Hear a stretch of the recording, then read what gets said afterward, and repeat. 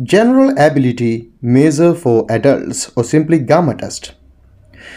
GAMA is a brief non-verbal assessment of an individual's general intellectual ability. GAMA test is used as a screening measure of cognitive ability in neurological populations.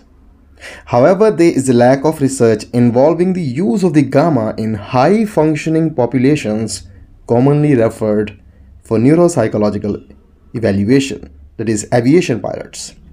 Now, how and why this test is useful? So, other than a measure of intelligence, it helps identifying people who may need extra help in school or in the workplace. So basically, the GAMA test helps in identifying intellectual giftedness, diagnosing intellectual disabilities, education and career planning, and also to learn more about yourself. This was all. Thanks for watching.